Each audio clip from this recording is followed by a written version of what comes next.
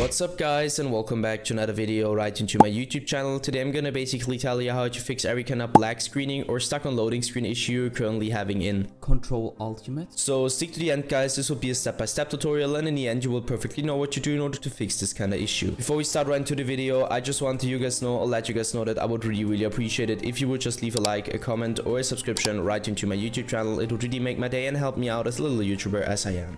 The first step I would recommend doing for everybody, or the main step, is going to be to navigate to the very bottom left corner of your screen, where you're going to left click your Windows symbol, and use a Windows search function in order to find Windows Defender Firewall. So you're going to type it in, and once this one pops up, I want you to click Windows Defender Firewall. Just simply hit enter or left click it.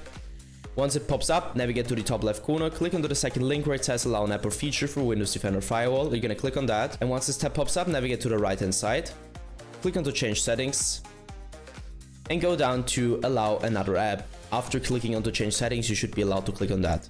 So hit that, hit browse once this window pops up. And now I can't really tell you where it's located, because on every single PC is located somewhere different. You need to search it for yourself, and once you found it, you're going to hit open.